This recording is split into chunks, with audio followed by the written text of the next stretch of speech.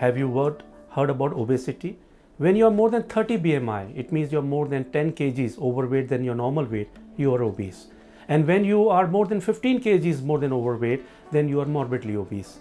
When you are morbidly obese, it affects your medical condition like diabetes, hypertension, sleep apnea, and young girls have PCOD. Do you want a treatment for that?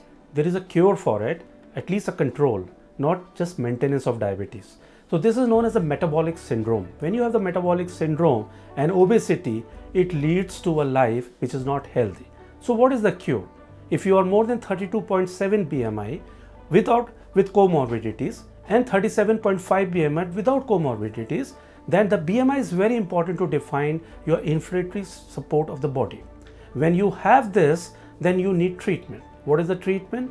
Treatment is conservative, treatment is nutritional, treatment is medical, and treatment is surgical. When you get to a point where you have obesity and you need surgical treatment, now robotic has come in a big way. What is robotic? Robotic is minimal access surgery where you put small holes, but the articulation hands of the robot helps the surgeon to define it better. So you're doing a more precise surgery which is less bleeding and less pain for the patient. So recovery is much faster. You go and reduce the size of the stomach and align the intestine in a way that your metabolism increases. When your metabolism increases, there is a resolution or many times remission of diabetes, hypertension, snoring, and PCOD.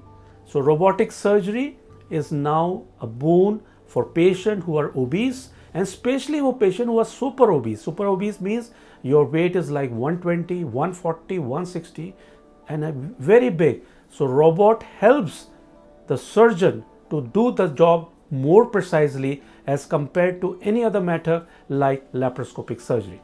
So robotic surgery is now the most important tool in the management of obesity and diabetes.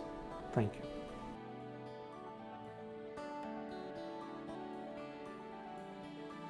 Subscribe to our YouTube channel and press the bell icon to get the latest healthcare updates.